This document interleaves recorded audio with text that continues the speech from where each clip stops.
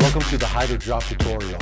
Today we're going to show you how to program your remote using the 7 different colors available. The 7 colors have a high and low intensity, and we're going to show you how you do that right now. Before you program your HydroDrop remote, make sure your 24 volts going to your base station is no longer active by turning your switch power to the off position.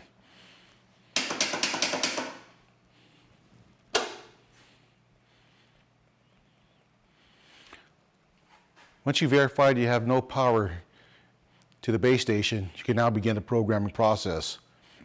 What you'll do is get a device, something small, to push in the button here, push it once.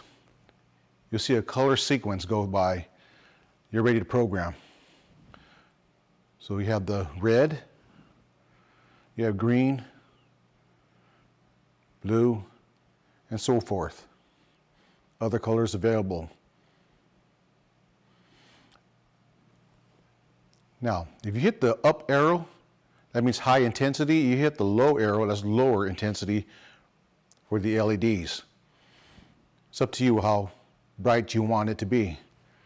Once you have set the color that you want, go ahead and press the button again. It'll blink, and you're set. You're red.